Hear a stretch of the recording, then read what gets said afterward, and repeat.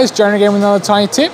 This week isn't exactly a tip on carpentry, but something that all carpenters and tradesmen and you guys at home should be doing. So today we're going to talk about safety gear.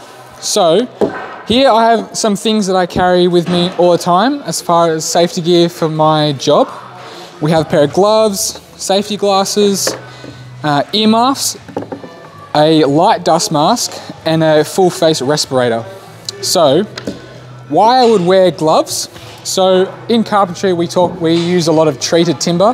That is timber that has chemicals all over it. A lot of these chemicals are cancer-causing chemicals like arsenic and stuff, so I don't want that on my hands all the time.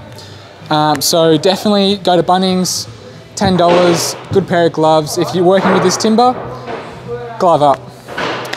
So these two are definitely something you should have at all times.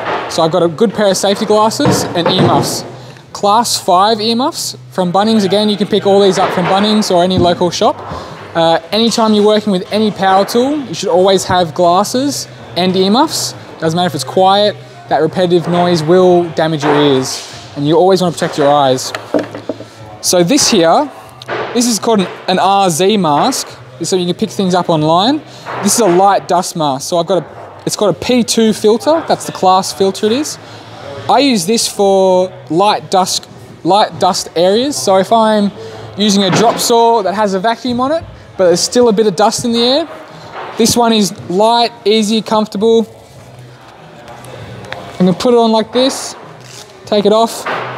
It's great to have on me all the time, but if I'm working in areas that are especially enclosed, but in high dust areas where you can see the dust in the air, or you're using harsh chemicals like fiberglass, MDF sheets, or fiber cement, FC sheets, you definitely need one of these. I'll show you an example of that. If you just come in here, just come in guys.